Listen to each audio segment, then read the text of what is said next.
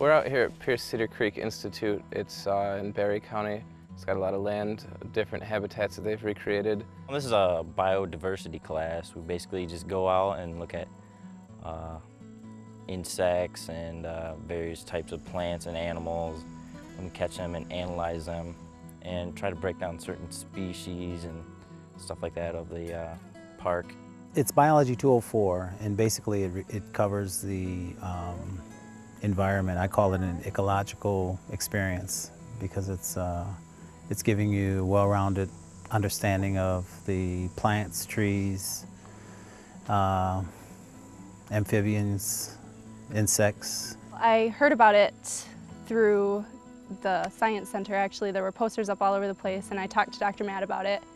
I've had Dr. Matt for zoology and liked his course, so this sounded like a really, really fun time. Good way to end up the summer. Well, we've been here since Saturday. We got here at 8 a.m. on Saturday morning and started hiking from then, and we've hiked around the trails just about every day and collected samples of different things. Some people are looking for amphibians and others for reptiles, others for wildflowers. I'm looking for mushrooms.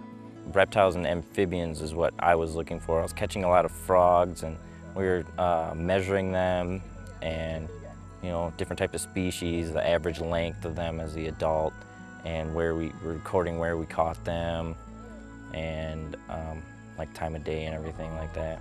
We were just out on the lake releasing butterflies, and somehow they all circle up and fly off in the south, or some of them fly straight to the shore depending on how old they are, or the other things that I don't really know much about.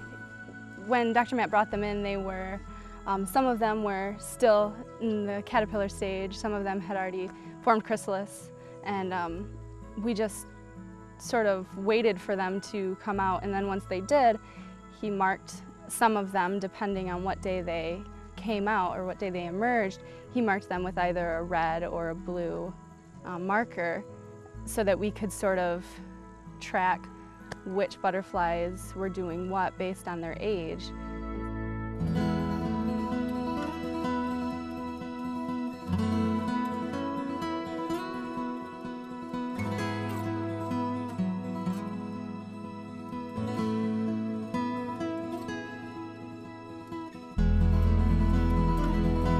My favorite part has been the hiking trails. There are some beautiful, very captivating trails out here. A lot of good information that I didn't know.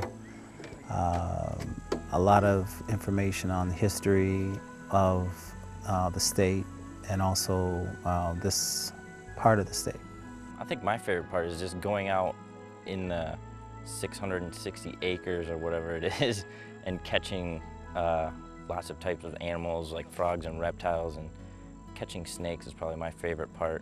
You know, chasing after them through the weeds and getting your legs all cut up with briars and stuff. I think that, you know, learning like this is a really great way to learn. So if I went into education, hopefully being able to bring something like this to my students would be really nice.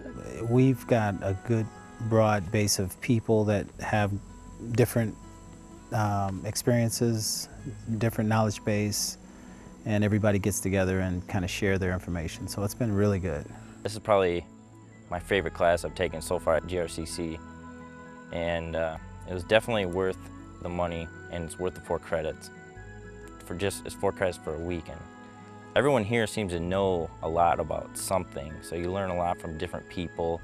Well, in a classroom you learn a lot of theory behind things, and you can get told something, but it's quite a bit different to actually see it in practice. You see a picture of something, you don't really appreciate all of its intricate little detail.